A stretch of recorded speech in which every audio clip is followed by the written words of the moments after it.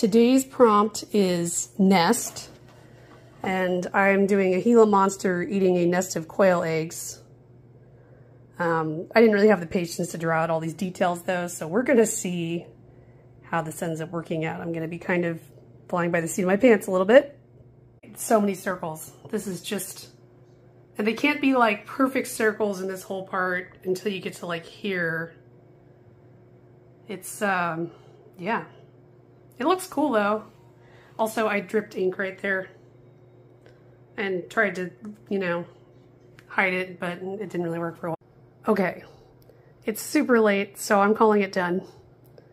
I think it's pretty good. I mean, this is pretty much what a Gila monster looks like. I mean, they have like a very odd pattern on their back, which is kind of hard to make look convincing in a drawing without color. The orange really kind of makes them, but that's okay.